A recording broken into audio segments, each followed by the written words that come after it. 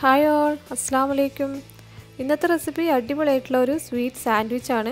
പച്ചക്കറി കഴിക്കാത്ത കുട്ടികൾക്കൊക്കെ കൊടുക്കാൻ പറ്റിയ നല്ലൊരു സാൻഡ്വിച്ചാണിത്. അപ്പോൾ ഇതെങ്ങനെ ഉണ്ടാക്കാൻ നോക്കാം. സാൻഡ്വിച്ച് ഉണ്ടാക്കാൻ വേണ്ടിയിട്ട് ഞാനിവിടെ ക്യാരറ്റും പംകിനും എടുത്തിട്ടുണ്ട്. ഇനി ഇതൊന്ന് കുക്ക് ചെയ്തെടുക്കണം. ഒരു പാനിലേക്ക് ഗ്രേറ്റ് ചെയ്ത പംകിൻ ഇട്ട് കൊടുക്കുകയാണ്. ഇനി ഇതിലേക്ക് 2 ടേബിൾ സ്പൂൺ പഞ്ചസാര ചേർത്ത് കൊടുക്കുകയാണ്. മധുരമൊക്കെ നിങ്ങളെ ഇഷ്ടമനുസരിച്ച് ചേർത്ത് കൊടുക്കുക. ഞാനിപ്പോൾ 2 ടേബിൾ സ്പൂൺ മാത്രമേ ചേർക്കുന്നുള്ളൂ.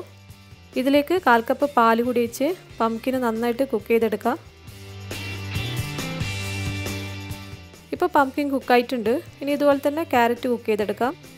ഒരു പാനിലേക്ക് ഗ്രേറ്റ് ചെയ്ത ക്യാരറ്റ് ഇട്ട് കൊടുക്കുകയാണ്. ഇനി ഇതിലേക്ക് 2 ടേബിൾ സ്പൂൺ പഞ്ചസാര, 1/4 കപ്പ് പാൽ കൂടി ഒഴിച്ച് ക്യാരറ്റ് നന്നായി കുക്ക് ചെയ്തെടുക്കാം.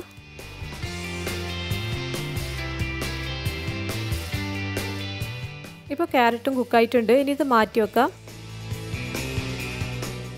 ഇനി സാൻഡ്വിച്ചിനുള്ള സോസ് ഉണ്ടാക്കി എടുക്കണം. അതിനുവേണ്ടി 1 കപ്പ് പാൽ എടുത്തിട്ടുണ്ട്. ഈ പാലിലേക്ക് 1 ടേബിൾ സ്പൂൺ കോൺഫ്ലവർ ഇട്ട് കൊടുക്കുകയാണ്. ഇനി ഇതിലേക്ക് മധുരത്തിന് വേണ്ടിയിട്ട് ഞാൻ മിൽക്ക് മെയ്ഡാണ് എടുത്തിട്ടുള്ളത്. 4 ടേബിൾ സ്പൂൺ മിൽക്ക് മെയ്ഡ് ഒഴിച്ച് കൊടുക്കുകയാണ്. മധുരമൊക്കെ നോക്കിയിട്ട് ആവശ്യത്തിന് ചേർത്ത് കൊടുക്കുക. ഇനി ഈ സോസ് സ്റ്റൗവിൽ വെച്ചിട്ട് നന്നായിട്ടൊന്ന് കുറുക്കിയെടുക്കണം. ഇപ്പോൾ മധുരം കുറവായതുകൊണ്ട് ഞാൻ 1 ടേബിൾ സ്പൂൺ കൂടി മിൽക്ക് മെയ്ഡ് ഒഴിക്കുകയാണ്. ഇപ്പോൾ പാല് തിക്കായി വന്നിട്ടുണ്ട്. അപ്പോൾ സോസ് റെഡി ആയിട്ടുണ്ട്. ഇനി ഇത് മാറ്റി വെക്കാം. ഇനി സാൻഡ്വിച്ചിനുള്ള ബ്രെഡ് ഒന്ന് ടോസ്റ്റ് ചെയ്തെടുക്കാം. ഞാനിപ്പോൾ ബട്ടറിലാണ് ടോസ്റ്റ് ചെയ്തെടുക്കുന്നത്.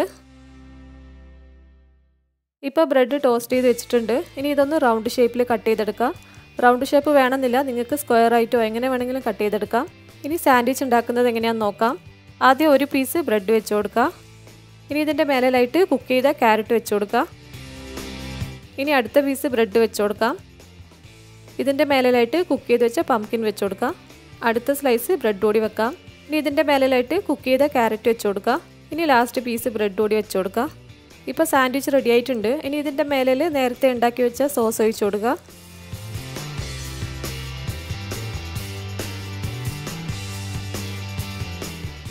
അപ്പോൾ അടിപൊളിയായിട്ടുള്ള നല്ല സ്വീറ്റ് സാൻഡ്വിച്ച് റെഡി ആയിട്ടുണ്ട്. കുട്ടികൾക്കും വലിയവർക്കും ഒരുപോലെ ഇഷ്ടപ്പെടുന്ന നല്ലൊരു സാൻഡ്വിച്ചാണിത്.